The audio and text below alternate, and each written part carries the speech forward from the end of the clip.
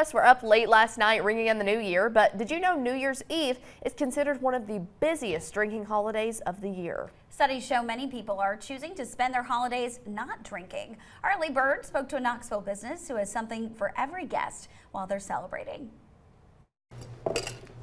Give it a good shake, because you really want to break the cucumber down and get that flavor into your beverage.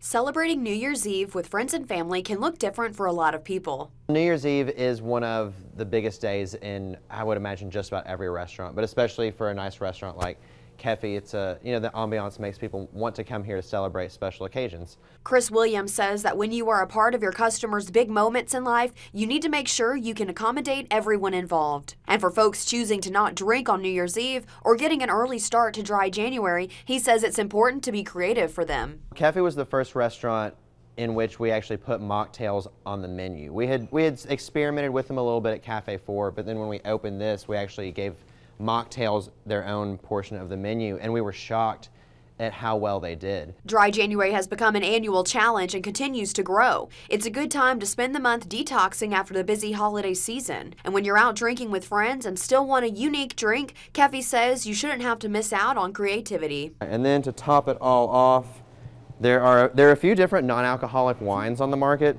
This is called Zero. It's a rosé. They also make a standard champagne that's non-alcoholic. So by itself or as a cocktail ingredient, it's a great way to make fun non-alcoholic drinks. If you're starting those New Year's resolutions and participating in Dry January, here's a list of more places in our area that serve mocktails. Drinks, so we'll make it just as pretty as all the Kefi drinks. In Knoxville, I'm Ellie Bird, WVLT News. Yeah, we've got a full list of all those places serving up pretty mocktails like that inside your WVLT News app.